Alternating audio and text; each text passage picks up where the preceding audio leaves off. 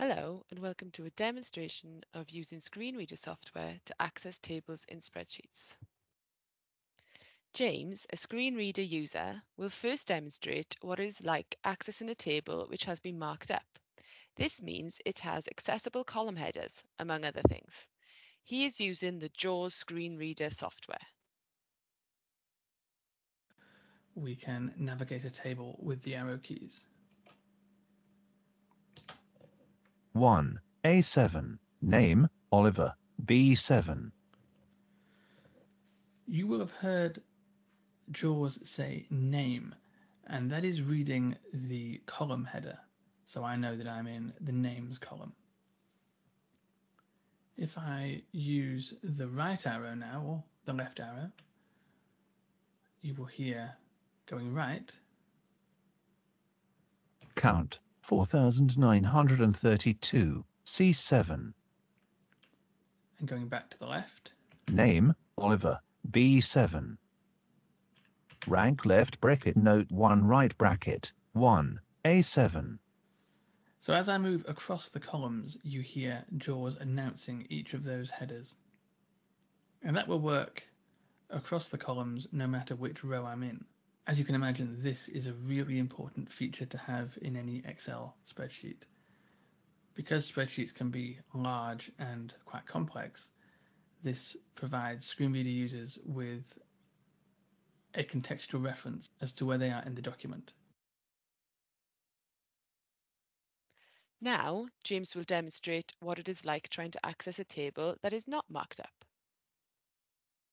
So we're focused in the first cell, the contents cell, A1. Now, many of these commands will work in a similar fashion. Control-Shift-D delta, for example, will show us all of the cells that contain data in this table.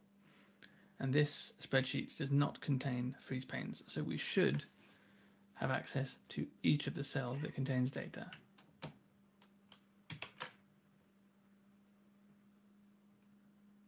Cells with data dialog. List 1 list view. A1 colon contents 1 of 375. To move to items, use the arrow keys. So there we are. Moving through this list, I can pick a cell and jump to it. And I'm going to do that because I want to show you the difference in accessibility when navigating within the spreadsheet itself. A3 colon, A4 colon England and Wales, A6 colon places 1, F6 colon places, A7 colon rank, B7 colon name, C7 colon count, D7, E7, G7, H7, I7, J7, case, A9, B9 colon Oliver, 17 of 375. I'm going to press enter on Oliver here and let's see what happens. Contents, hyperlink, A1, contains hyperlink, Oliver, B9. There was a lot of information there, but eventually it announced Oliver and the cell B9. What it didn't do was announce the column header. So as I move left and right across the columns, you won't hear the column header for each of the cells I'm focused on. 1, A9.